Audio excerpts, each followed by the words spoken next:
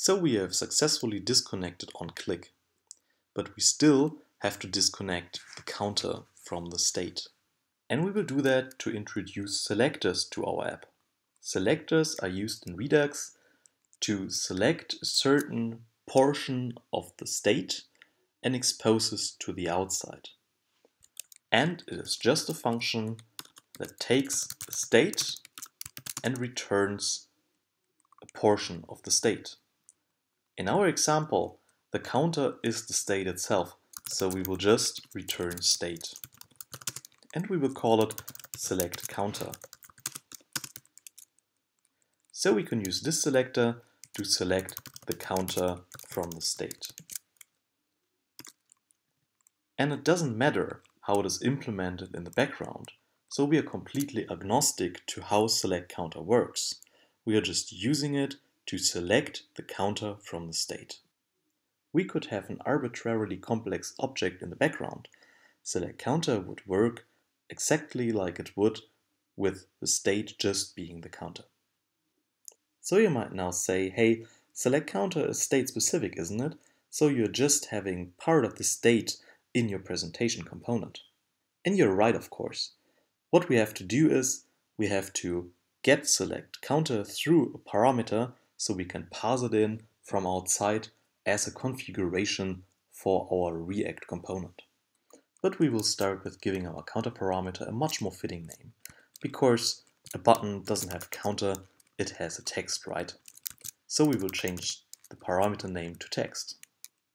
And now we can obtain the text selector through our parameters by accessing it in our parameters.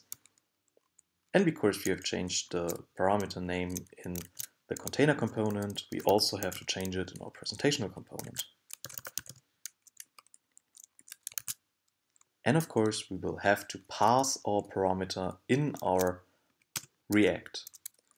I like to use a special namespace for all my selectors, which I call bindings, and we will implement the select text selector with our select counter selector. So now the select counter selector is passed to our presentation as the select text selector. But of course, I've made a small mistake here, so we will access the bindings, and from the bindings in the parameters, we will access the text selector. So let's hop over to the browser and see if it still works. So if we click the button, the text changes, so the selection worked. So what did we gain? We cleanly separated the presentation layer from our state layer. And we are using a new layer that we are calling business logic that we implemented with redux-saga.